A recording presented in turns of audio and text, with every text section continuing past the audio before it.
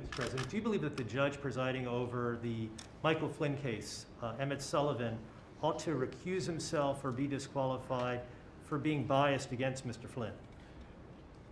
I was just with General Milley and some other generals, and I asked them about General Flynn. Do you know him? They said, yes, sir, I've known him for 20 years. What do you think? He's an incredible man, an incredible soldier. He's an incredible general. This is General Milley, head of the Joint Chiefs of Staff, 4-star. He's done fantastically. He thinks General Flynn is a great, great gentleman and a real fighter.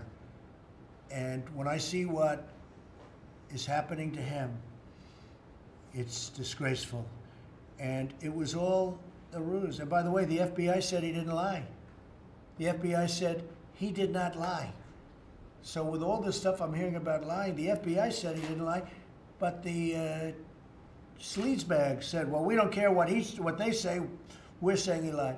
Okay, but the FBI, you remember when they left, they said he didn't lie.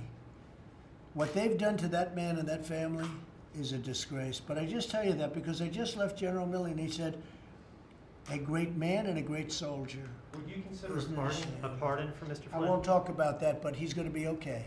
He's going to be just fine. What about the judge? And I'm very, very saddened by what's happening to General Flynn and others. I want to tell you right now, and others.